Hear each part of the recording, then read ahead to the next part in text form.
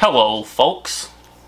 Welcome back to a brand new video on the Anna and JT and Charlie channel. Today, we are watching the top 10 British foods that confuse the rest of the world. Alright. Yeah. I love food. Yeah. I like food, but I get confused easy, so. You're also picky. Yeah. Maggie. But who knows? Maybe we'll find something on here that we can try. Charlie just smacked Maggie in the face. What is? Why are y'all doing this? We're trying to do something here. Don't get back down. You lay down. Alright. Now they're both going to be in the shot. Oh, gosh. Sorry, the Anna, JT, Charlie, and Maggie channel. Jesus. Don't be sniffing butts back here. Oh, somebody called Charlie Fanny Schmeller. Oh. Somebody said, so you got a Fanny Schmeller on the back of the couch. If y'all watched, I think it was the last or 2 videos ago. It was fun. We're about to get into it. Go to his channel, hit the subscribe button, drop a like for more reactions like this, for more of this, I guess. Scratch my face again. I'm not supposed to do that. If I had a face like that, I'd scratch it too. Let's get into it. These dishes really do give food for thought. Welcome to Watch Mojo UK, and today we'll be counting down our picks for the top 10 British foods that confuse the rest of the world. Before we begin, we publish new content every day, so be sure to subscribe to our channel and ring the bell to get notified about our latest videos. For this list, we're looking at British foods that baffle foreign visitors, either because their names are misleading, or because their ingredients are so unusual, it's a wonder anyone would choose to eat them. Is that Number potato? 10, Scotch It eggs. looks like a pear. I don't think I should have eaten that Scotch egg. Is that egg with the sausage wrapped around it? Never mind, not important. This popular British snack consists of a What? hard-boiled egg enclosed in sausage meat and breadcrumbs. London's Fortnum & Mason department store supposedly invented them in 1738, although other sources claim they originated in Yorkshire.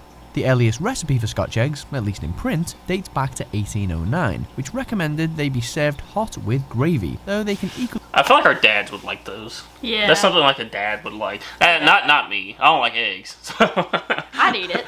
Yeah. I mean, at first I was kind of confused. I was like, how are you going to get a sausage around an egg? Oh. But... I was stuck on the fact that I thought there was scotch in the egg. Oh, like the liquor? Yeah. The core? Yeah. Nah. That'd probably make it better, though.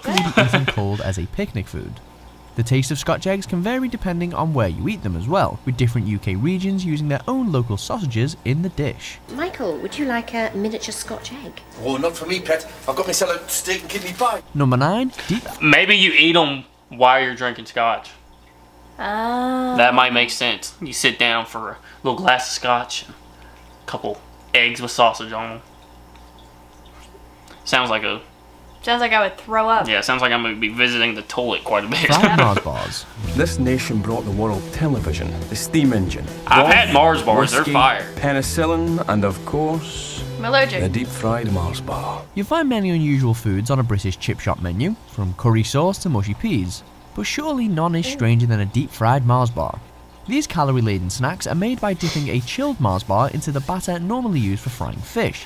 Hey, we're Americans. You're speaking our language. fried Yeah, things. deep frying anything? Yeah. A Mars bar? Twinkie? Oreos? Or fried Oreos? 10 out of 10. That doesn't even compare. Funnel cakes? We just ate, too. We just got done eating. Because chocolate isn't fattening enough on its own, right? The snack was apparently It's invented not. as a novelty item in the Haven Chip Bar in Scotland before Well, growing we in might have to try popularity. this one. What will people think of frying next? I have a P.O. box for my main channel. Somebody send us Mars bars so that we can deep fry them. Send them to this address right here, and we'll do it. And we'll make it. We'll do it. I'll open them on my main channel, but we'll make that video and try them on this channel. So yeah, somebody send us. Not everybody. We're gonna have like 6,000 Mars bars now. Just Honestly, yeah, just two. Just two. Oh no, wait. They've already done that. In Glasgow, perhaps the least healthy food ever sold is the deep-fried pork sausage kebab. Number 8, black pudding. What? It might have pudding in the name, but most people will be disappointed if they got served this for dessert. This sausage is typically made from a mixture of congealed pig's blood, lard and oatmeal, and is usually eaten fried on toast or as part of a full English breakfast. Says black pudding's in it. Oh my god. Wait a minute. They did what? What is it? Hang on. A crime? Go back. What is in It's this typically thing? made from a mixture of congealed pig's blood, lard and oatmeal, and is usually... Oatmeal? Why the oatmeal? Why oatmeal? I don't even like oatmeal. Pig's blood, lard, in oatmeal. Who discovered that? Who did this? Who said, damn, I'm hungry. What we got in the cabinet, hun? Pig's blood. Pig's blood, a little bit of lard, and about half a cup of oatmeal. And said, just throw them all together, let's try it out. Who? Who said that? Eaten fried Hey, on we can't knock it till we try it. I'm not trying it, though. toast or as part of a full English breakfast. There's black puddings in it. Black puddings are no good to us. Lemon cheesecake, it is not. Black pudding is most likely to have originated from times of hardship. When Wait, isn't black pudding, I'm pretty sure it's outlawed in America. Probably. I think so. Somebody let me know. I thought I've seen that before. Because something, maybe like the pig's blood or something, we're not allowed to ingest or something. It should be. That's like the only thing that they've like made. Yeah, for a while. But y'all let me know. Maybe I'm thinking about something else, but I feel like it's like we can't even get it in America or something. Just would use every last part of an animal for food. And whilst it might not be to everyone's taste, it was acclaimed as a superfood in 2016. Number 7, mince pies. It does make sense as a Originally, these superfood, short though. crust pastry pies were made with real mincemeat, but nowadays the filling is a mixture of dry fruit, peel, and a type of animal fat called suet. Eaten at Christmas, the pies are commonly spiced with cinnamon, cloves, and... Isn't that in birdseed? Huh? Suet? He called it suet. Don't they have that in birdseed? Like, isn't that what they make the blocks of birdseed with? I don't know. Old farmer. That's how you know she worked at Tractor Supply. I don't know. No, those don't look half bad, though. I tried those before I tried anything else so far. I'm not a bird seed I'm sorry. Infuse. Inventor? No. Oh. Enthusiast. Enthusiast? Enthusiast. English is tough. and nutmeg to represent the gifts presented to Jesus by the 3 wise men. Okay. Visitors to the UK are often put off by this dessert's name, but that's not necessarily a bad thing, is it? It just means that there's more left for the rest of us. Mince pie, anyone? Number 6, bubble and squeak. Bubble and squeak? Maybe not. This traditionally British dish is typically made from the leftovers of the equally traditional Sunday roast. Potatoes and cabbage are its core ingredients, but other vegetables can be added, such as carrots and Brussels sprouts. The possibilities are pretty much endless here. The potatoes are... Have you ever had a Brussels sprout? Nah. Me either. I don't really. I kind of want to try them. I've seen them where people put them in the air fryer and like fry them like chips. Oh, I'm thinking of asparagus, the long ones. Yeah, that's what you're thinking of, is asparagus. No, I've never had it. I've never had asparagus either. I mean, we can try it. Okay. Mashed into the cooked cabbage, then fried in a pan and eaten hot. The name bubble and squeak is said to come from the sound the ingredients make while they are cooking in the pan. And I need you to calm down. Why are you going crazy right now, woman? We're recording a video. Give me the toy. We took it away from her. You can have it once we're done. I'd watch over your shoulder if I were you. Not from the effect they have on the diner's stomach when they reach it. Number 5, toad in the hole. Excuse pudding, me? a humble batter made from eggs, flour and milk or water, was voted the top British regional dish in 2016, beating What is that? pastries and scones and cream. Or is that scones? But toad in the hole only increases the delicious factor by adding sausages to the dish. As for the origins of its admittedly pretty left field name, some people suggest that frogs were once included in the dish, and others that the finished meal looks a bit like toad submerged in mud.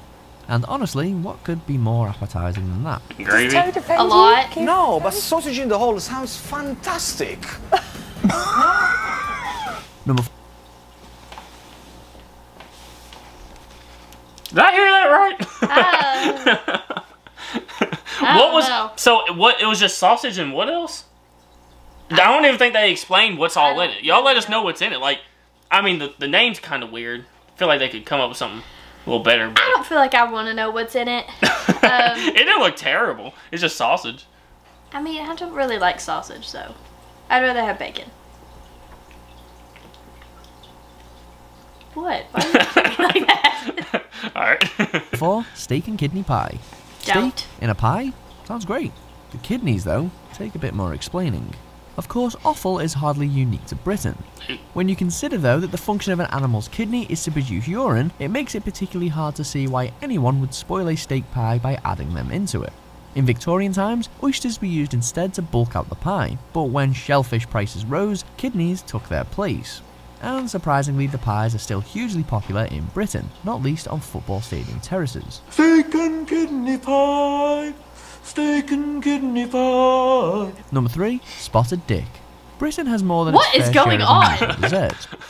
What is happening? Do not jump. You want a main course of spotted dick with a side of toad in the hole? These names are kind of crazy, but don't knock it till you try it. Let's find out what a spotted dick is. With like bread and raisins. butter pudding providing a particularly perfect example. Oh, is that? Raises eyebrows quite like the sweet suet pudding known as spotted dick.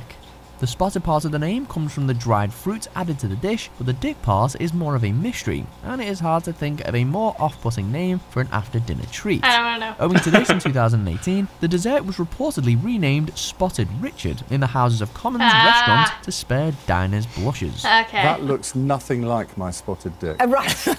Number 2.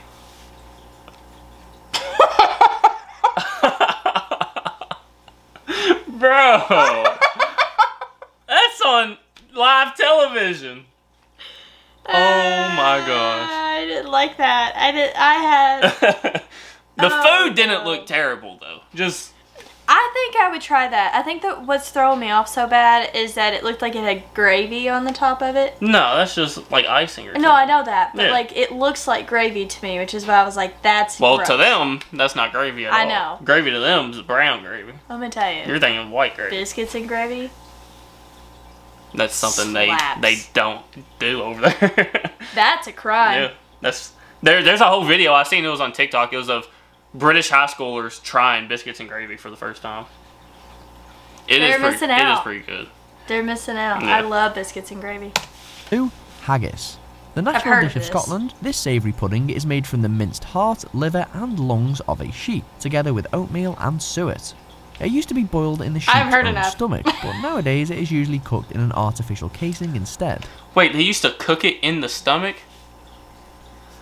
I've heard enough. Bro. I don't want to know what the first one is. What?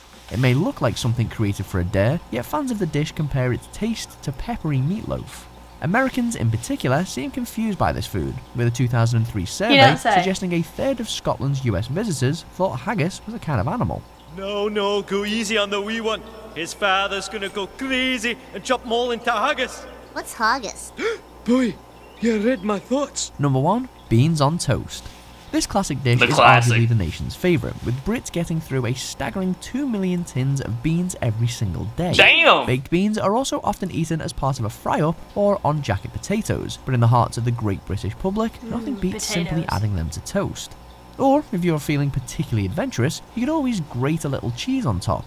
Considering the meal's simplicity, it's fair to say that most non-Brits struggle to understand the reason for its immeasurable popularity. Like, I get that, but like at the same time, growing up, when we like eat dinner, if whatever we're having, we'd eat a piece of bread with it, just to kind of fill up. So like, it might seem weird to some people, but just like putting it on bread, like whenever we had like pasta, we'd put the pasta on the bread and like make like a sandwich out of it, I never just did to so the bread will fill you up more. So like, it's not that weird to me, honestly. It's weird to me because I never did that. Yeah. I do. They're kind of confusing. I'm confused. I'm genuinely confused. Number 2 almost made me throw up. What, haggis?